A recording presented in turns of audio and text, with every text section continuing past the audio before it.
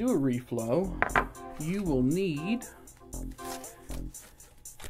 aluminum foil templates cut out to the size of the chip that you're going to reflow. You will need one of these heat guns. This was purchased at Harbor Freight for $14.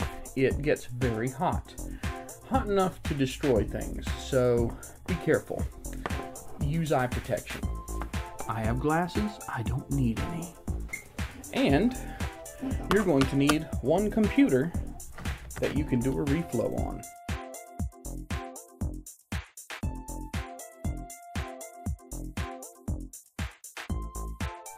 You need to get your motherboard out. That means removing heat sinks, cables, everything.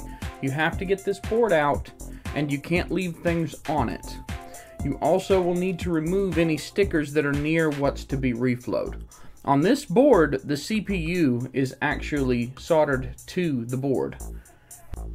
That CPU is soldered to the board. We're going to reflow that. We're probably not going to reflow anything else unless I find another chip on the board. So I'm going to take the rest of this off.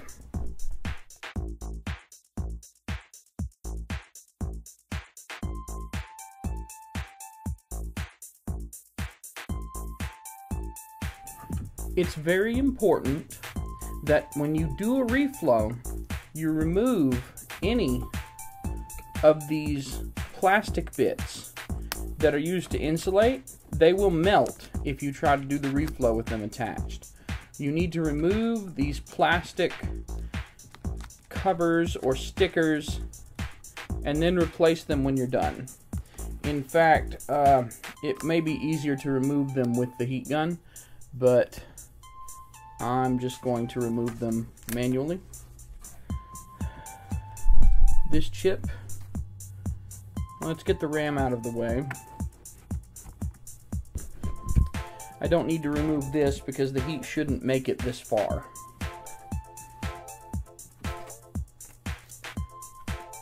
This chip is a very wide chip, and I have a template that I've cut deeper so I can do these wider chips a little more easily.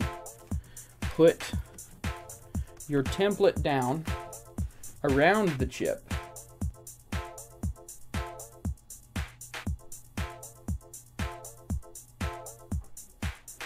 Get your heat gun, and you'll need this infrared thermometer to do it right. 76 degrees Fahrenheit, and heat it. Plug in your heat gun first.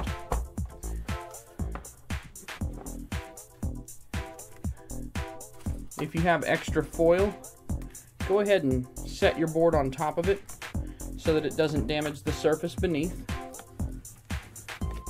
Set your template and go for it. This is a new gun, so it gets hot very quickly, and it won't take very long. Hold it 2 or 3 inches from the surface.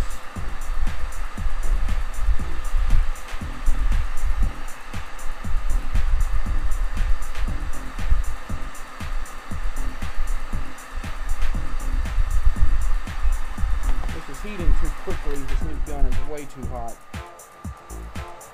I'll use it at the lower temperature. You're trying to reach 360 degrees Fahrenheit, or close to that. On the lower setting, we can put it a little closer here. The chip needs to be heated evenly. You can't get a completely accurate reading of the temperature until the heat gun is gone because of the heat coming off of it. So keep that in mind.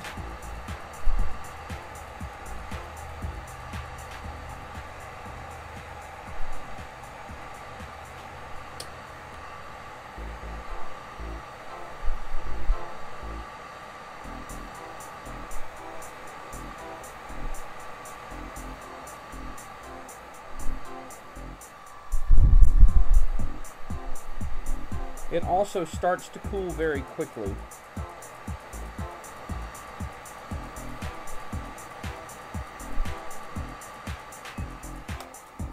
patience has run out.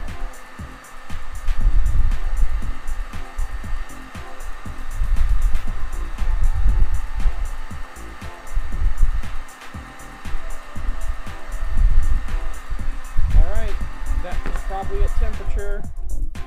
Let's check it. 343. Hit it a little bit more. If it cools too quickly, it won't work.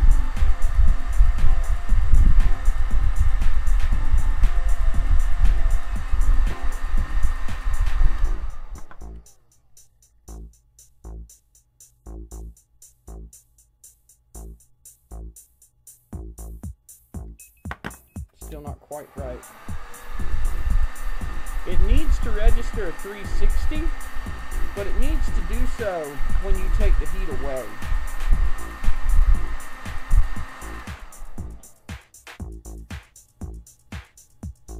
There we go. It was just a hair above 360 in some spots. Yep. Some spots are still around 360, and it's cooling quickly. Now, the trick is, you don't want to try and rush it. You don't want to jar it. Let it cool. That's how you do a reflow. You can go ahead after about 10 seconds and remove your mask for faster cooling.